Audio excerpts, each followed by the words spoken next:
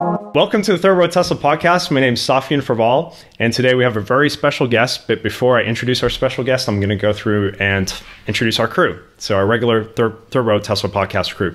So today we have Omar Kazi, Tesla Truth. Boom.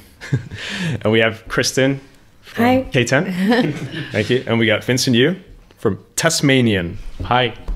All right, great. And then we got Galileo Russell from Hyperchange. What up, third row? And then we got Viv, who's Falcon Heavy. Hey. Great. All right, Omar, do you want to introduce our guest? Please welcome the inventor of the car fart, Elon Musk. Thank you. Thank you. Please put that on my gravestone. Love it.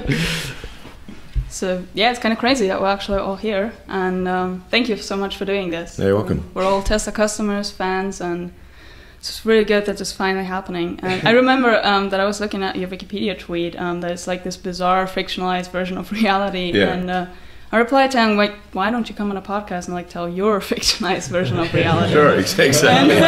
Until my fictionalized version.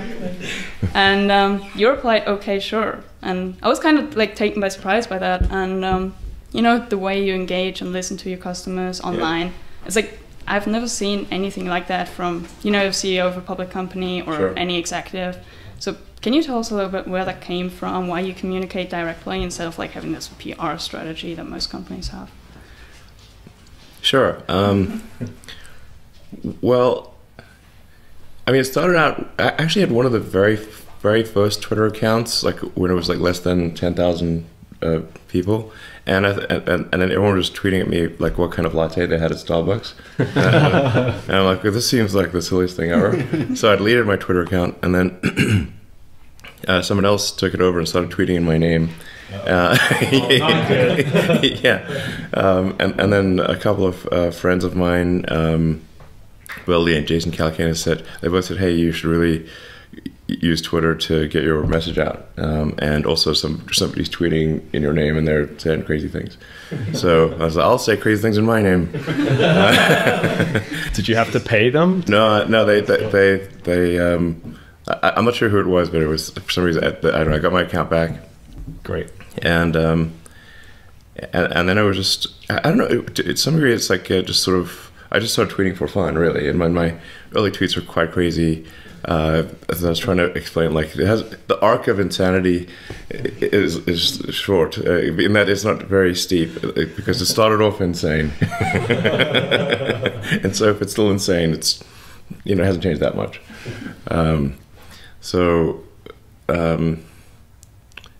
Yeah, and I don't know. It seemed kind of fun to.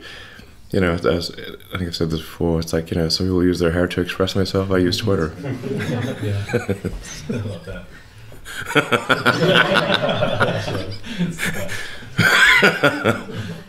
Why do you like Twitter so much? I mean, you could use Instagram, As for opposed example, to other but platforms. Yeah, exactly. Well, like I don't trust Facebook, obviously, and then Instagram is fine, but it's I think not exactly my style. It's hard to convey a sort of intellectual arguments on Instagram. It's hard on Twitter too, but it's but you can't. It's so. Instagram is also owned by Facebook, and I was like, Deleted. Yeah, I just deleted it. It's like I don't really need to if I need to say something, I only really need to say it on one platform, pretty much. And so if I'm trying, and I don't want to spend too much time on social media, so it's just like, okay, if people want to know what I'm saying, then they can just sort of go to Twitter. I'll just keep doing that as long as Twitter is good, I suppose, more good than bad. Yeah. Crypto scammers are really... I understand that. They've been taking advantage of Vincent recently. Yeah, I know. Really? Yeah, there's like 10 Vincents out there. Oh, right. Yeah. But they copy everything and just like change one little they thing. use my avatars and then the picture, and then they just post like right below your tweet, Yeah. I was like, wow. Yeah. And they blocked me too. We fight them all the time. We're always like reporting them. Like every day we report like 10 people. Yeah. Yeah, I have so many exactly conversations with Twitter. Like, come on, can you just like? I think it would take like 3 or 4 customer service people to just look at this. It's crypto scam. Block it. It should be easy. It should be easy. But then, like my wife, Vegan Shelly, I think you liked her tweet the other day. She got banned for like replying to one of your tweets and quoting like the video inside of it. And then she got suspended for like a day or something. I was like, what the heck is going on? Yeah. So it's just weird how the algorithm works. Yeah. So. Yeah, there's a lot of manipulation, but going back to the Wikipedia page, it's kind of interesting just what a decade you've had. I remember I was reading somebody's article. I think they interviewed you in 2009 or something like that, and they said, if you had met Elon Musk in 2009, right after the recession, they're like struggling with the Roadster. You never would have thought that you are where you are today. You're, launching astronauts into space. We will be, hopefully. Well, this year, servicing the International Space Station. I mean, Tesla with the Model 3, the Model Y, electrification really, without Tesla, it would not be where it is today. You see where the other legacy automakers are, they're not doing great. So, looking at kind of like this, like you've become this legendary figure, and looking at kind of like how people kind of see you, kind of the Ashley Vance biography or Wikipedia page, what is it that really kind of sticks out to you or, makes you laugh? Like that's just completely off base. Yeah. Well, I think I mentioned that I kept getting referred to as an investor in like a bunch of things. And it's like, but I actually don't invest really except in companies that I help create. So I only have, the only publicly traded share that I have at all is Tesla. I have no diversity on publicly traded shares. It's like us. Yeah, nothing. So, that's quite unusual. So, almost everyone diversifies to some degree. And then the only stock that I have of significance outside of Tesla is SpaceX, which is a private corporation. And then in order to get liquidity, which is mostly to reinvest in SpaceX and Tesla, and occasionally in provide funding for much smaller projects like Neuralink and Boring Company, then I'll actually take out loans against the Tesla and SpaceX stock. So what I actually have is whatever my Tesla and SpaceX stock is, and then there's about $1 billion of debt against that. So, which this is sometimes taken to imply that I'm claiming that I have no money, which I'm not claiming. But it's something to make it clear that you'll see some number, some big number in Forbes or something. People will think I have the Tesla and SpaceX stock and I have the cash, and I'm being somehow I'm just sitting on the cash and doing nothing with it, and hoarding resources. I'm like, no, it's the only alternative would be to say, okay, let's give the stock to the government or something, and then the government would be running things, and the government just is not good at running things. That's the main thing. I think there's like a fundamental sort of question of consumption versus capital allocation. This is probably gonna get me into trouble, but the paradigm of say communism versus capitalism, I think, is fundamentally sort of orthogonal to the reality of actual economics in some ways. So what you actually care about is the responsiveness of the feedback loops to the maximizing the happiness of the population. And if more resources are controlled by entities that have poor response in their feedback loops, so if it's a monopoly corporation or a small oligopoly, or in the limit, I would say a monopolistic corporation in the limit is the government. So, this is not to say people who work at the government are bad. If those same people are taken and put in a better sort of operating system situation, the outcome will be much better. So it's really just what is the responsiveness of the organization to maximizing the happiness of the people, and so you want to have a competitive situation where it's truly competitive, where companies aren't gaming the system, and then where the rules are set correctly, and then you need to be on the alert for regulatory capture, where the referees are in fact captured by the players, which is and the players should not control the referees, essentially, which can happen. I think like that happened, for example, with I think the zero emission vehicle mandate in California, where California was like really strict on EVs, and then the car companies managed to sort of, frankly, in my view, trick the regulators into saying, okay, you don't need to be so hardcore about the EVs, and instead you say fuel cells of the future. But fuel cells are, of course, many years away, so forever.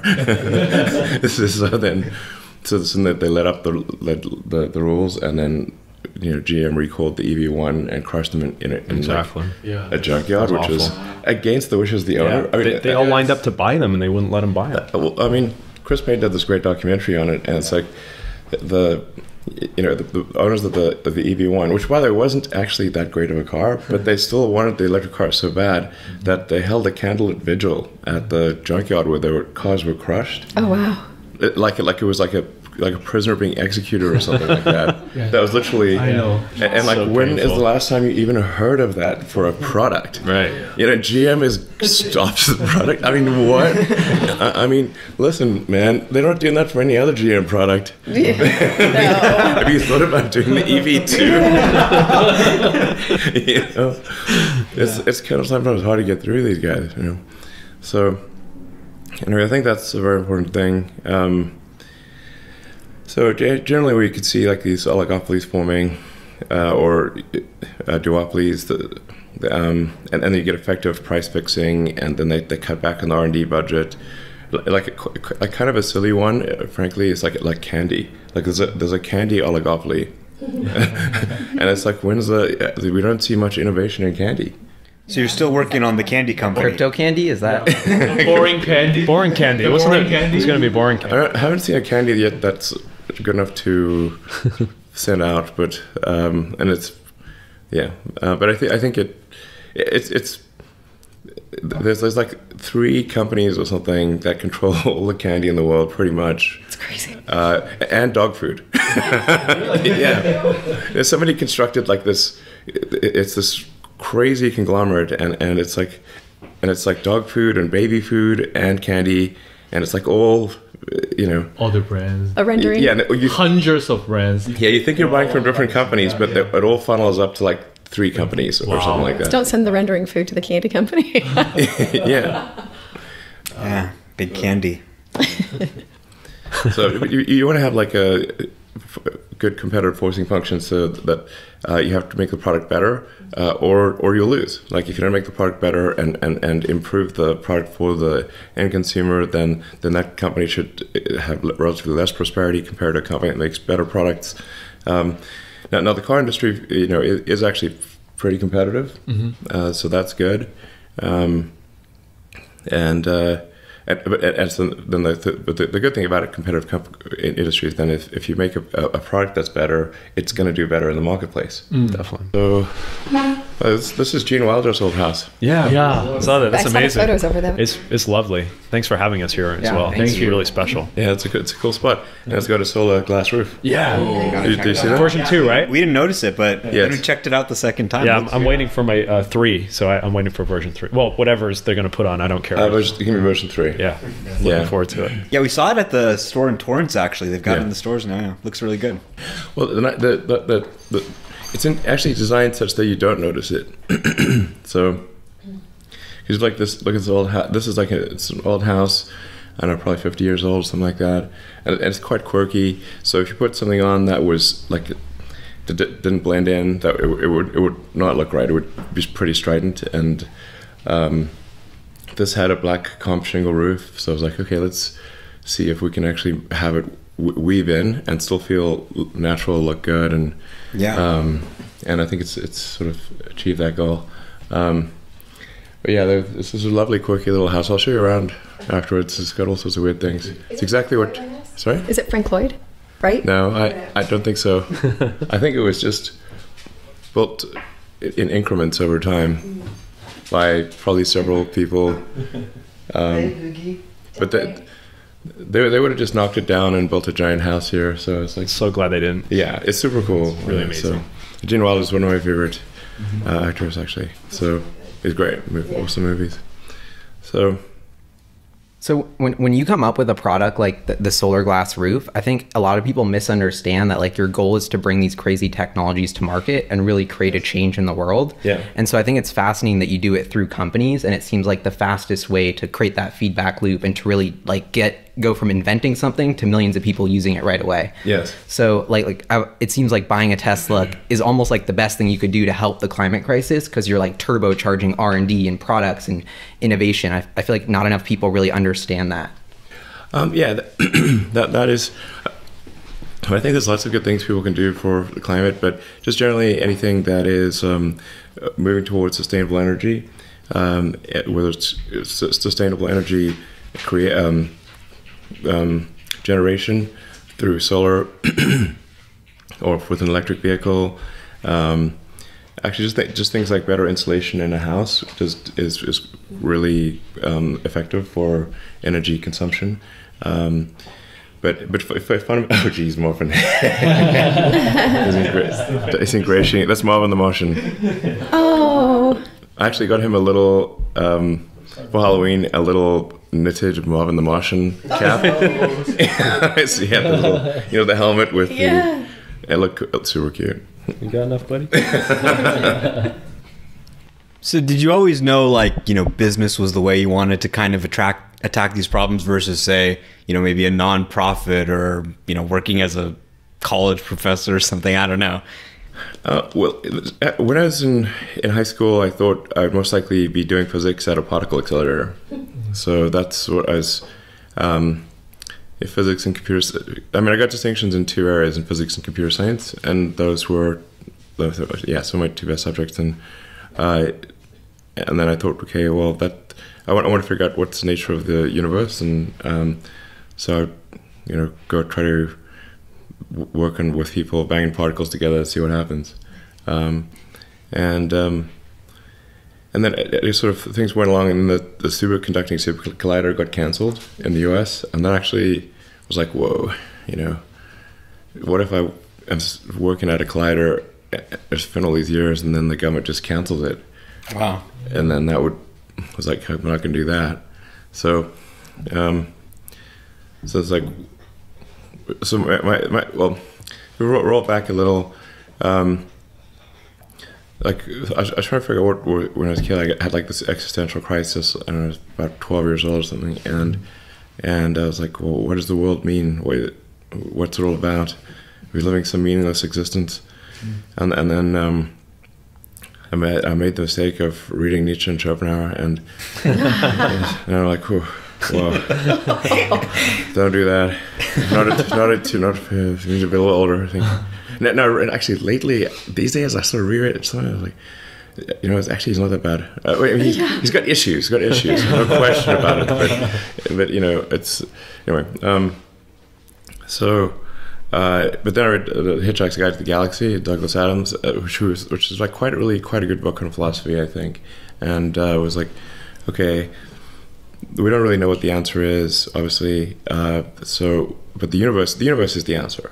And really, what are the questions we should be asking to better understand the nature of the universe? And so then, to the degree that we expand the scope and scale of consciousness, then we'll better be able to ask the questions and understand why we're here or what it's all about. And so we should sort of take the set of actions that are most likely to result in us understanding what questions to ask about the nature of the universe. So therefore, we must propagate human civilization on Earth as far into the future as possible, and become a multi-planet species to, again, extend the scope and scale of consciousness and increase the probable lifespan of